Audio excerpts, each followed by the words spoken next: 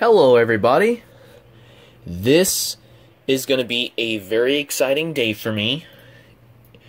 Today is Friday, August 30th, 2019, and summer is almost over.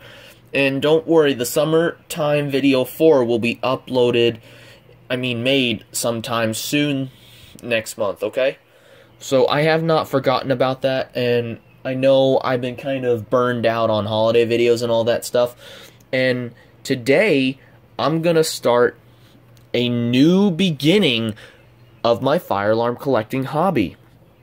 Today, this is my very first system test. This is System Test 1.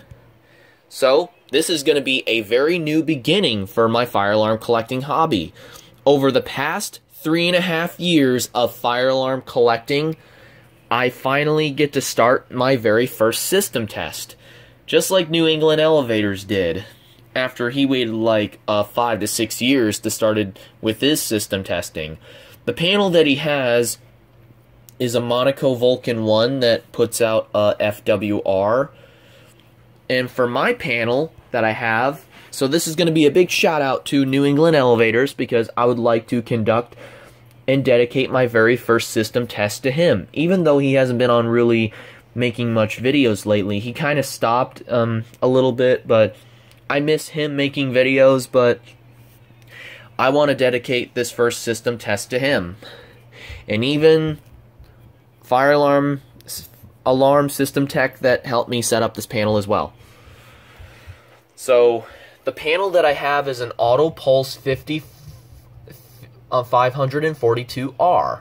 It's an ancient release control system. So this is a regular fire alarm conventional control panel.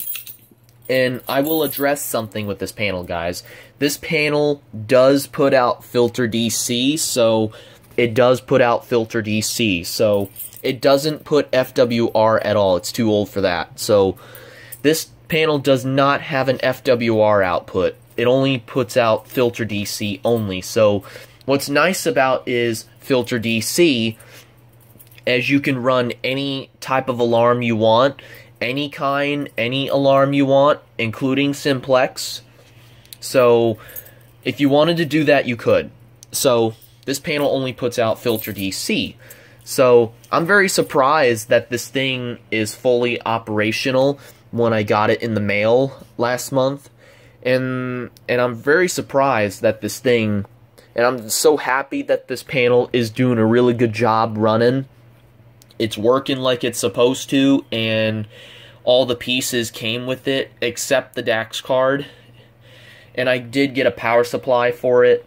I did get an AC power cord for my panel, so it's working pretty A-okay. So this panel does a pretty good job of powering up my devices, because I've run a couple of devices off this panel, and it was really cool. And I'm very surprised that this thing was really, really easy to set up. And if I plan on getting a nunciator for this panel, if it's easy to wire up, I'll be utilizing that with the main board of the system pretty much. So, because usually the nunciator is basically the sub panel of the fire alarm system. But this is a main panel, guys, so this is a main panel. The annunciator is basically a sub panel, so I'm not sure if I'm going to be utilizing that for the whole system because I don't have an annunciator yet. I probably will in the future, but let's just get started with System Test 1. So for the panel components that I have inside of it, let's open it up. Stick the key all the way in. There we go. The keyhole is a little bit clunky but that's alright though. And you got this writing here, which I don't know who wrote that, but it came like that.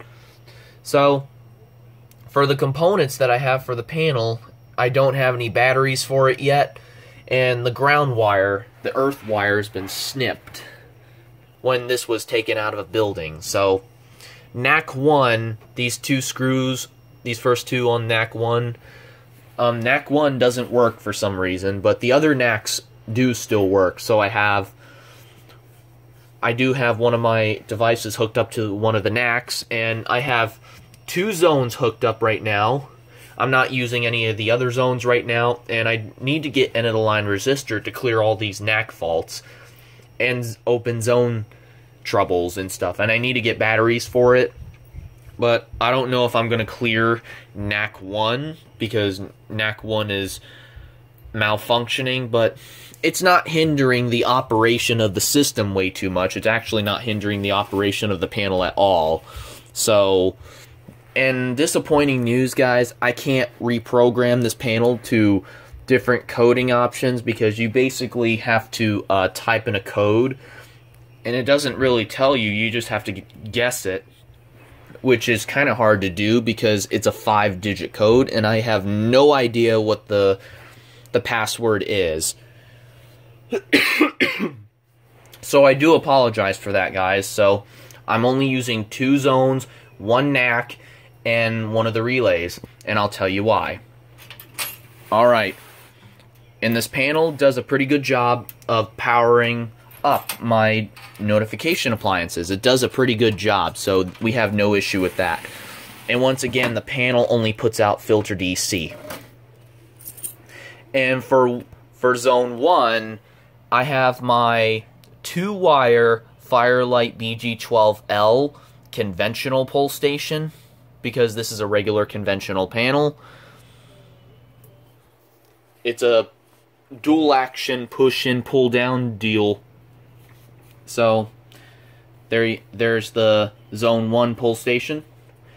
Up right here for zone 2, we have my 4-wire system sensor i3 smoke detector wired up for the system. So that's on zone 2. And right here on one of the NACs, we have my very first fire alarm that I've gotten, along with my classic ceiling mount that I've gotten a long time ago.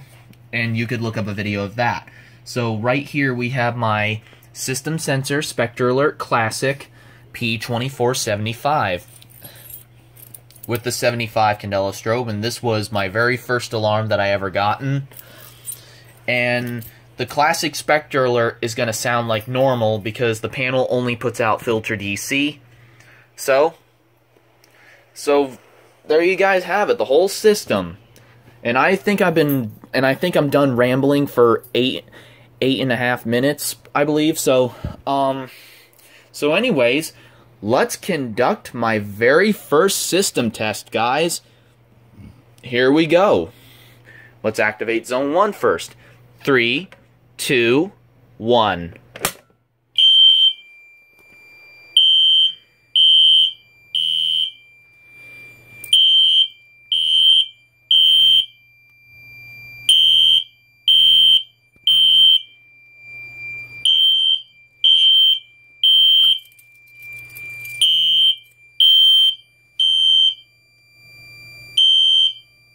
Zone 1 is activated.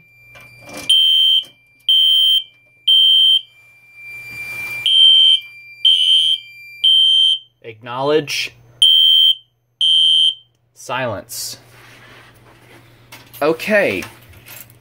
Now let's reset the pull station, because we know that's important. You can see the pull station zone 1's activated. So to clear that activation, we stick our Firelight key in here, reset the pull station, and there we go. Pull station is reset. So stick our key back in here so I can close the panel and lock it. Yeah, the panel's already open. Alright, now we could put a reset in the system.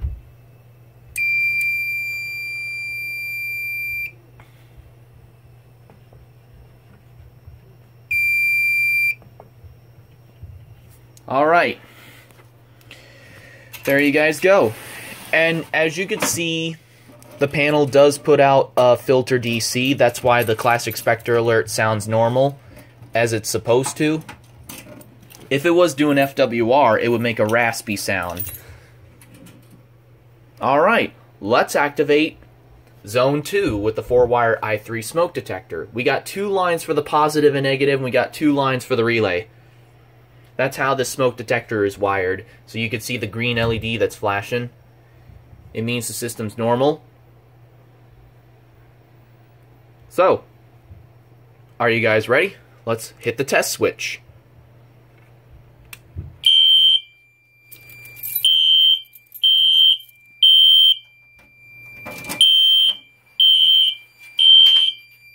Acknowledge and silence.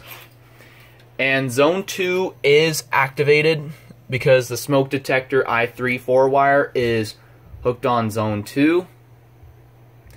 And you don't have to unscrew the smoke detector. If you want to, it's up to you guys.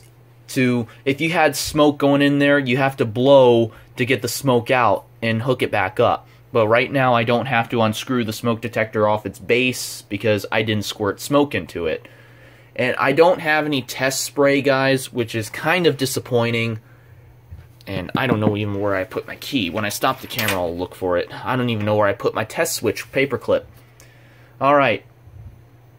As well, let's go ahead and put a reset in the system.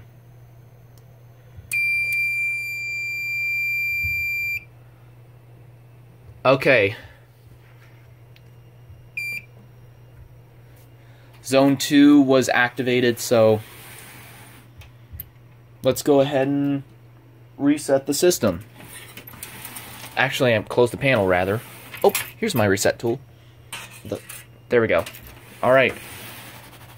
System's reset. And we're back to normal. Oh, great. I got my thing stuck in the panel. Hang on. Alright, let me get it out. Alright. Alright, now we're back to normal. Alright, guys. That was System Test 1. I hope you enjoyed it. The next system test will be System Test 2 in the near future, guys. So, I hope you enjoyed my very first system test and a new origin and a new beginning of my fire alarm collecting hobby. So, I'm pretty much a new person on YouTube that's doing system tests, guys. So, I'm trying to make some more fun for you guys as long as I can, and I hope you enjoy my very first system test, guys. I hope the other fire alarm YouTube users will be proud of me for conducting a system test for you guys, and I promised you guys that, and I did make that promise, and so excuse me, I have allergies, guys. That's why I'm coughing, and I was sneezing too. Okay, and the classic Spectre Alert horn strobe sounds normal because the panel puts out filter DC. That's why it sounds clean and normal. So, hopefully you guys enjoyed my very first system test, and I will see you guys in the next video. So, hopefully you guys have a good time and great day. Happy Labor Day weekend, guys. Happy Labor Day weekend. So, figured this would be the perfect day to do it. So, if you want more system tests like this, you know what to do. Please like and subscribe, and I'll see you guys later. Bye-bye.